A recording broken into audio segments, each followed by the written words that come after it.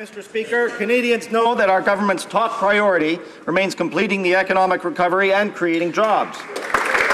With 1 in 5 Canadian jobs dependent on trade, a trade agreement with the European Union has the potential to benefit Canada enormously.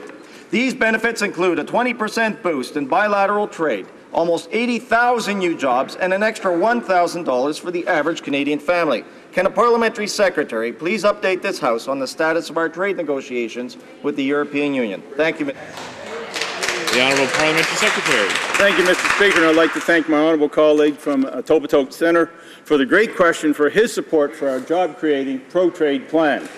Yesterday, we announced the wrap-up of the 9th round of the Comprehensive Economic Trade Agreement with the European Union, and the benefits for this trade agreement will be substantial. The honourable member just mentioned them all.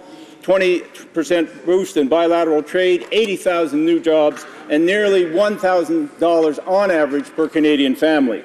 And as we have done throughout negotiations, our government will continue to vigorously defend Canadian interests.